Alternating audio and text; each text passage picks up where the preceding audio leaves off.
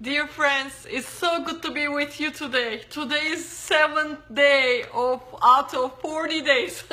It's unbelievable. I still have 33 days to fast to go. And I am excited for this fast. And I want to tell you, this is the best fasting I have ever done in my life. And I want to tell you why, because we are doing this corporately. A lot of people are joining me. It was at the beginning 10, then it became 20, 50, now hundreds, maybe thousands of people joining me for great awakening in our land, great awakening, great revival in our nation. And you know what? Whatever nation you are in, because there are people joining me from Australia, New Zealand, UK. I just want to thank you. I just want to encourage you. You know, Bible says when you fast, Jesus told us how to worship Him, how to live a Christian life. He said when you fast, when you pray, which means not if, but when. So this is our Christian lifestyle. And I want to tell you, we are in desperate times. We are in the end times, and you see what is happening in our nation.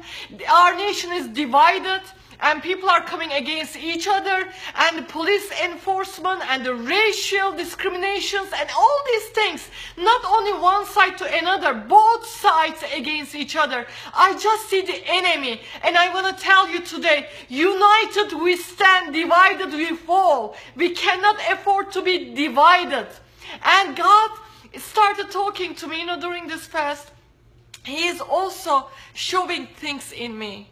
And He's telling me, Işık, I want to clean you from this. I want to take care of this. And today I just want to be very transparent with you. God was speaking to my heart.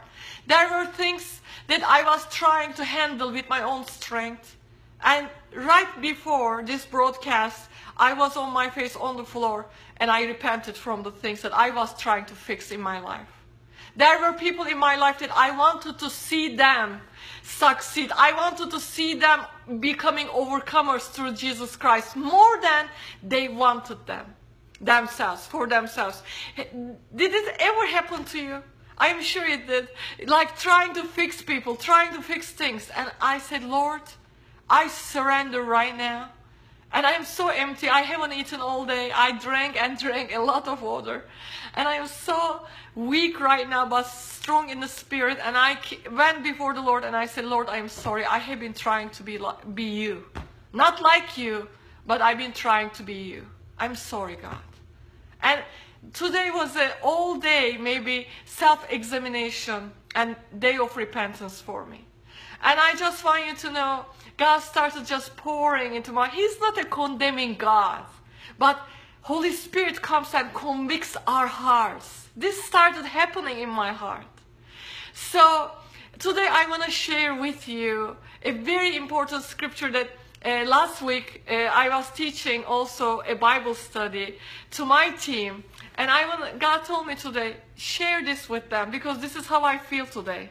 I want to share from Matthew 5, a Sermon on the Mount. You know, it's so difficult sometimes. Something is so preached, so taught, and so many times people know and remember this. But also it is very profound. And I want to show you from my perspective. You know what, when I read this, when Jesus saw the crowds, Matthew 5, verse 5. When Jesus saw the crowds, verse 1, I'm sorry. When Jesus saw the crowds, He went up on the mountain, and when He was seated, His disciples came to Him. Then He began to teach them. I mean, imagine, God of the universe, creator of everything, is coming down to earth to show us the way. Coming down to earth to save us and show us His unconditional love.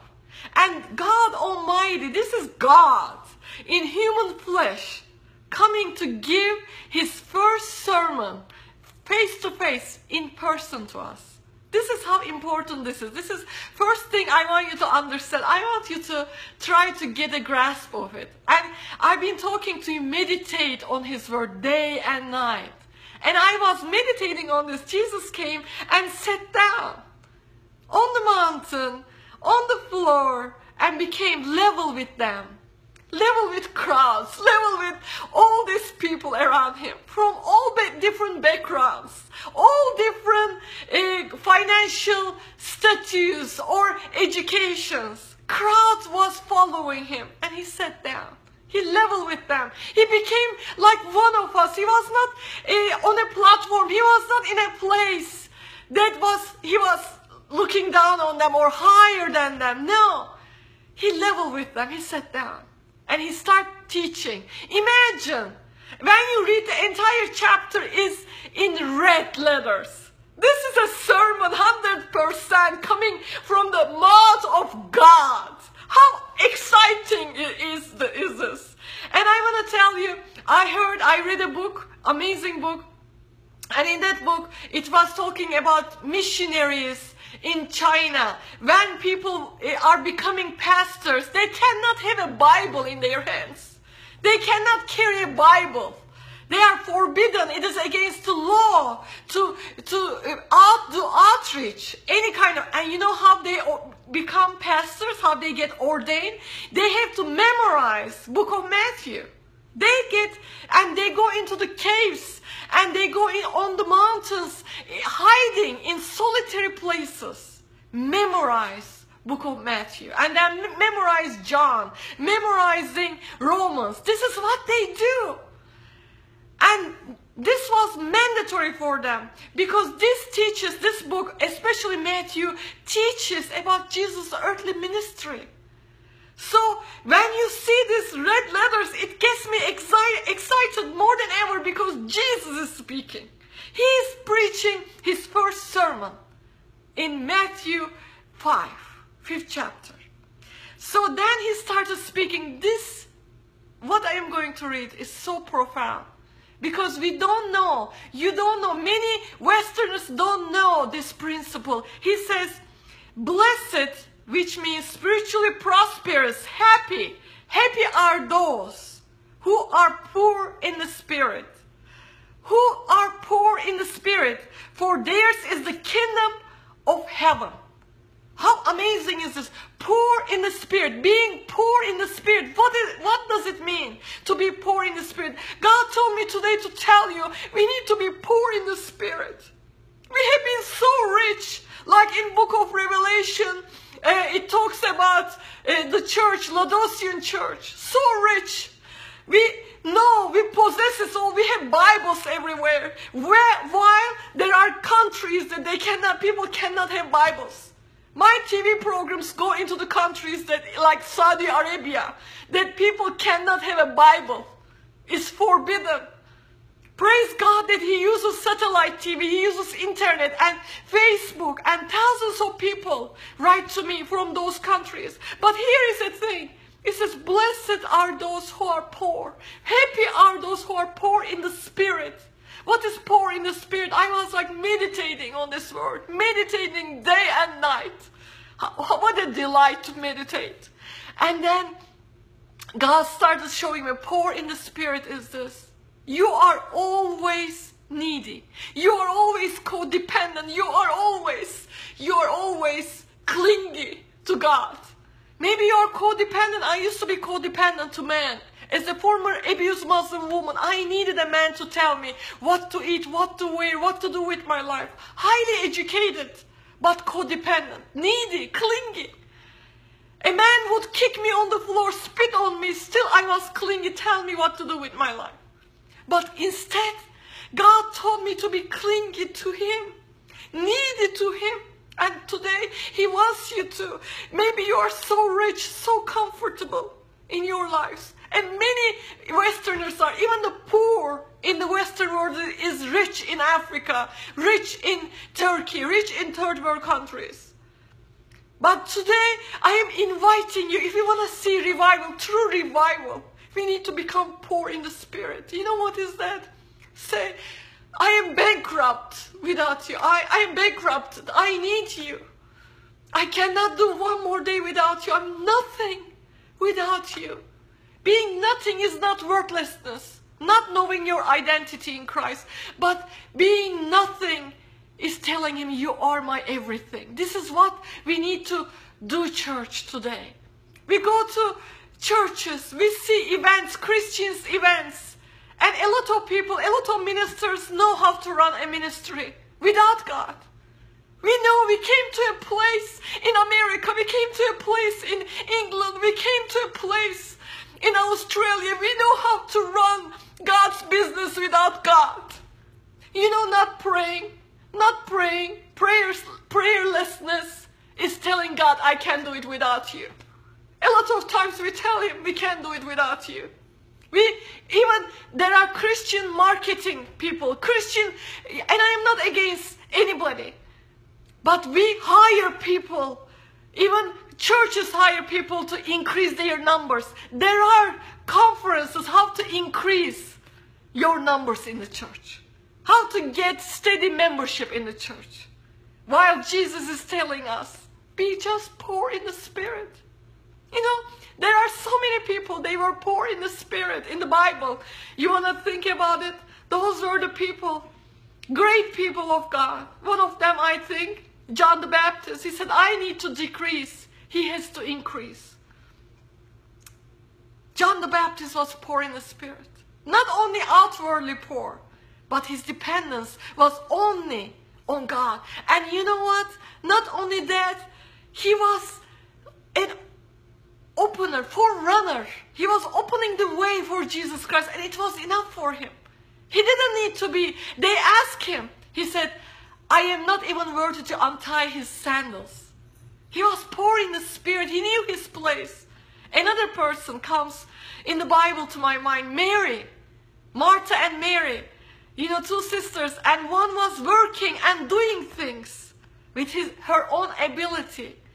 And then Mary was at the feet of Jesus. She was poor in the Spirit because she couldn't get enough of Jesus. She always wanted more. You know, I cannot give you hunger, but maybe God, if you pray, God will give you that kind of hunger, because poor is always desperate, always hungry. You know, poor in the Spirit, person is always needy. And God says, blessed, that person is blessed, that person is happy. Happy because always in need of God. And today, I'm not going to shower you with a lot of verses, but this really touched my heart. And we became so rich, so intelligent in the church. With our theologians, I heard a preacher said once, philosophers take something very simple, and make it very complicated. Very complicated. So they can look deep. They can look intelligent. They can look better than other people. And they have their own cliques because they understand deep things. But then Jesus Christ came down, God of the universe, who possesses all knowledge, who created everything. And he made things simple. Man makes things complicated. But God made things simple for us. And today, I want to invite you. It is okay to search deep things of God. God gives us mind of Christ. Mind of the creator of the universe, he gives us. But imagine, think of this. From 1 Corinthians, 1st chapter, I believe it is the 25th verse. God's foolishness is wiser than man's wisdom. God's foolishness is wiser than any philosophers. And that first chapter talks about where is the noble man? Where is the philosopher of this age? He talks about it. And then he says, God chose the foolish things of the world to shame the wise. God chose the weak things of the earth to shame the strong. So we can only boast in him. So we can only depend on him. So he could be our only source.